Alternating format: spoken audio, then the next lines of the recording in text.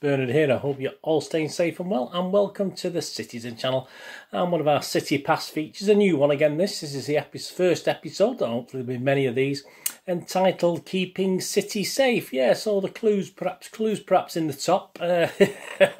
City have had some great goalkeepers, haven't we? Even in my time, even in my 62 years, we've had some great goalkeepers during our long history. And yeah, this isn't going to be just about great goalkeepers. This feature will take a look at some of the very best, of course he will, but some not quite at the best, and all shades in between, of which, believe me, there's been a few, obviously, at Hyde Road, Main Road and the Etihad, let's be honest about it. Even including the odd record breaker or achiever. So, yeah, we're going to have a look at keeping City safe today. And today, let's look at our first goalkeeper. Yeah, we're going to go back way back in time. So it's good fun trying to get some research and find things about these guys. But we're going to go back to the 19th century, the end of the 19th century, into the early 20th century. And we're going to look at the goalkeeper who took charge in between the sticks of a newly formed Manchester City in our very first season, being called Manchester City. So today we're going to have a look at a guy called Charlie Williams. Please, if you're new to the channel, push that subscribe button, push the bell notification so you know these vlogs are coming out. I do City history and City present stuff. Obviously, when there's no games on there, there's a lot of stuff in the history side. When there are games on, there's a lot more stuff City present, but hope you enjoy them anyway. And please, if you check the playlist, there's loads of stuff on there. You'll see some film and TV stuff as well. If that's of any interest, or you know somebody might be interested, please get them to have a look at that. That'd be fantastic. And on the screen, you'll see links to my Facebook and Twitter. I do check every couple of days and follow and friend everyone back. And I do have a little website where I sell DVDs, movie posters, and there will be some City memorabilia going on there at some stage in the future, or City stuff in general. But I'm in the early days of that. It's not enough hours in the day, unfortunately. I'd rather do these little things on City than look at my website, to be honest with you, which is a bit naughty. But hey, there you go. Anyway, if you can check out moviegamenostalgia.com, that'd be most appreciated. All comments very welcome. I don't think any of you will remember this goalkeeper. I remember another Charlie Williams, but more in that in a moment. But any comments you've got to make, and please, if you don't have time for a comment, or you do have a comment, just leave us a thumbs up as well. It's nice to get views, but it's nice to get thumbs up. Yeah, Charlie Williams, there you go. I mean, yeah, I mentioned Charlie. If you'd said to me a couple of days ago, Charlie Williams, I wouldn't necessarily thought about the goalkeeper for Manchester City. I probably would have thought of the famous black comedian in 1970s, a 1970s comedian called Charlie Williams, who people of my age will remember from the Comedians and various places. And he even went on to host one of my favourite ever quiz shows at the time, The Golden Shot. And please don't mention Bernie the Bolt. Please don't mention that. But yeah, Charlie Williams, he was a professional footballer as well before he turned to a comedian. So there you go, he played professional football for Doncaster Rovers. So again, you find these things out. I did say I knew a little bit about Charlie Williams, but I never knew he'd played professional football. So I started looking, and obviously, yeah, the Golden Shot. Yeah, I mean, he was a lovely bloke, but he wasn't let's just say he wasn't a natural at it. I mean, not like Bob Monkhouse was. But then again, not many people were. I think Norman Vaughan, he's another one who took on the Golden Shot. He struggled as well. So he was a hard act to follow, Bob Monkhouse. But yes, anyway, enough of that Charlie Williams. We're not talking about that Charlie Williams. We're about a Charlie Williams we're interested in was to achieve a first in goalkeeper terms as well. The very first thing this guy did, very clever, very important, and something that went down in history and in the record books. Yeah, Charles Albert Williams, to give him his full name, was born the 19th of November, my son's birth date, but 1873 in Welling, Kent. He started his goalkeeping career at Arsenal, so Royal, I think they're called Royal Arsenal or Woolwich Arsenal at the time, in 1891. He wasn't particularly tall for a keeper at 5'11", and he wasn't particularly that good at keeping the ball out of the net for Arsenal at the time either. In the 23 games he played for Arsenal, he included a 6-0 and a 5-0. Things would get worse, but yeah, so losses to Newcastle and Liverpool, 6-0 to Newcastle and 5-0 to Liverpool. But yeah, it wasn't exactly inspiring the management at Arsenal, and the writing was on the wall in 1894 when Arsenal signed a new keeper called Harry Storer. You never know, it might be all right, this guy might. Yeah, so City saw something in him, because Williams found himself joining the newly formed Manchester City, obviously then currently in the second division then of the Football League, for the start of the 1894-95 season, of course, that would be played at Hyde Road. There was never a dull moment with Mr. like the guy we talked about before in the 70s. There was never a dull moment with this Charlie Williams either, apparently. His eccentricities, a bit like Bruce Grobbel, if any of you guys know Bruce Grobbel over the old time. Bit of a Jack the Lad, had a bit of fun as well, and obviously the fans appreciate that, even if sometimes you do let 6, 7, 8, whatever goals in, you know, so there you go. But he did soon win over the City fans, who did enjoy his not so always straightforward goalkeeping antics between the sticks.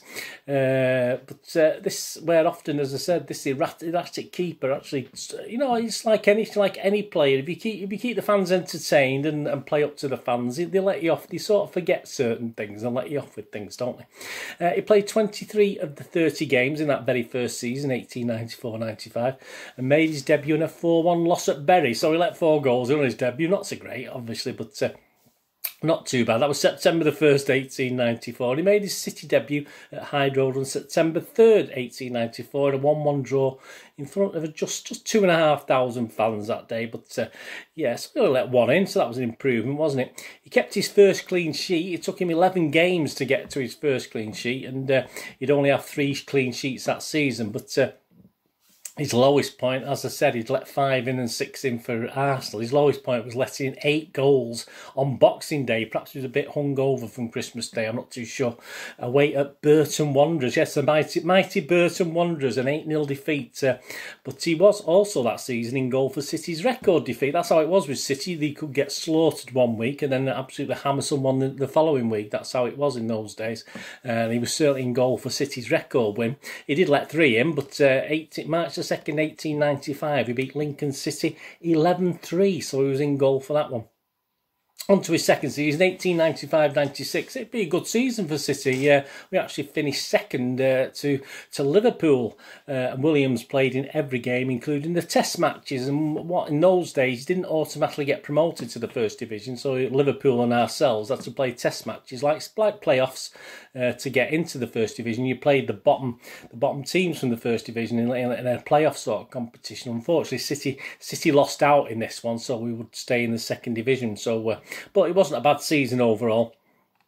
And in the 34 league games, he kept 11 clean sheets, which was a big improvement, of course, on the previous season. But again, he did let in another 8. Yeah, we got beat by Small Heath in the test match, the playoff game.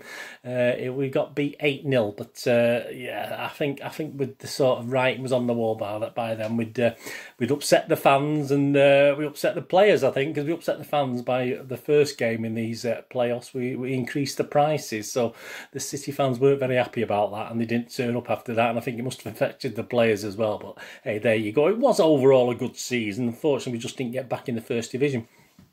In 1896-97, he played in City's very first FA Cup match. Yeah, we should have been in it the year before, but we forgot to send some forms in or something. We applied to go in it and then messed up the paperwork or something. But obviously in 1896-97, we played in our first ever FA Cup match. A 6-0 loss to Preston, so not great. He played in all 30 league games that season with 6 clean sheets, but at least no 8 goalers this time. Just obviously that 6-0 loss to Preston in the FA Cup, but there you go. 1897-1898, he received the honour. Big honour at the time, yeah. I mean, they used to have these Football League games where a Football League would play against another league like the Scottish League or the Irish League, etc. And he received the honour of playing for the Football League against the Irish League at Hyde Road in front of a good crowd, 12,000 there that day. And it was an 8-1 game.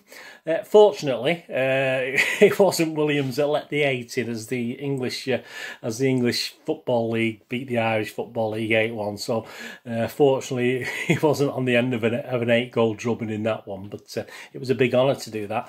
City had an okay season. They finished 3rd. Williams played in 23 of the 30 league games, 2 FA Cup games, and got again a very commendable 11 clean sheets, and again didn't concede 8 goals, so he did very, very well. 1898-99, nearing the change of the centuries, aren't we? We saw the end of playoff matches. He didn't have these playoffs then. It was automatic promotion and relegation. And we were quite thankful because we finished top. But yeah, we had a great season, finished top, which led to automatic promotion, of course. For the first time in our history, we were back in the first division. Not back in the first division, we were in the first division. And Williams, again, had missed just one game that season, doing a good job. He kept 13 clean sheets, so one of his better seasons in the title-winning, promotion-winning season. Onto the season after the first consolidation, the first one in the first division. He was an ever-present in the 1899-1900 debut season for City in that top division. And we finished a commendable 7th. Yeah, not bad considering we'd never been there before. He kept 11 clean sheets, which was good, but it was during this season that he actually went down in the record books. There you go. Not particularly for his goalkeeping, but on 14th of April 1900, there we go, 14th of April 1900, at Roker Park, just a couple of years old then. I think it was built in 1898, I think, Roker Park. City went down. We lost, unfortunately, 3-1 to Sunderland on the 14th of April. But Mr. Williams became the very first ever keeper to score a goal. Yeah, when the wing caught a long goal kick, and the Sunderland goalkeeper unfortunately fumbled it into the net. So he actually scored a goal for City and became, on records, the very first in the English League, the organised competitive English leagues, the very first goalkeeper to score a goal, which was absolutely fantastic. So there you go. You can't take that away from him. That's one of his claims to fame. Or that's not bad. That as a goalkeeper at times myself, I did actually score a goal similar with the wind assisted goal in a game on a park in Stockport in a league game. Obviously, we were not to the levels of this guy, obviously, but yeah, it's great. It's great to score a goal. It's nice saving him, but to score a goal, it's fantastic. So I bet he was well chuffed with that. City, though, didn't quite match the exploits of the first season in Division 1. In the second, Williams only missed one game, and despite keeping 10 clean sheets, City dropped from 6 the previous season, their first season in the First Division, to 11th, and not quite 8, but he let in 7 goals against Aston Villa in a 7-1 defeat in early December 1900, so that wasn't great. So the signs were there that, obviously it wasn't quite as good for City, but 1901-2 came, and sadly saw City relegated again back, unfortunately, into the second division. And possibly a little bit unfairly, Charlie Williams took a lot of the blame for this, took a lot of the stick for this. And he played his last game as number 1 on January the 4th, 1902, in a 3-0 home defeat against Sunderland. He kept 2 clean sheets in his 15 games, but those 15 games they'd lost 10, and I'm afraid Charlie got a little bit of stick. I mean, they forgot the goal he scored the previous time and previous seasons. I mean, absolutely ridiculous. I mean, shocking. But City actually brought in another keeper and got rid and returned Charlie Williams head down. Probably returned to London at the end of the season without getting another game after that January game, and he returned to Spurs, and he also had I don't think he played many games for Spurs, but he also had spells as a keeper at Norwich and Brentford as well. He went on to club management and also managed Denmark. Here you go. He did very well as a manager, actually. He managed Denmark to a silver medal in the 1908 Olympics. Of course, they were beaten by Great Britain. There you go, 1908. So, he went into club management. He went on to manage. He got picked. A friend picked him up and said to come over to Brazil. I think he became the first professional manager of the Brazilian, famous team, Fluminense. Is that how you pronounce it? Fluminense in Brazil. And he did actually manage some other clubs there, as well as managing also in France and Holland. But he did okay as a manager. Did okay. Charlie Williams. He played in total for City. He played 232 games between 1894 and just squeaked into 1902, and of course scored 1 goal. So there's not many goalkeepers that can make that claim to fame. Of those games, he won 110, so just under half. We drew 43 and we lost 79, so not bad. Anything in a plus is always going to be good, isn't it?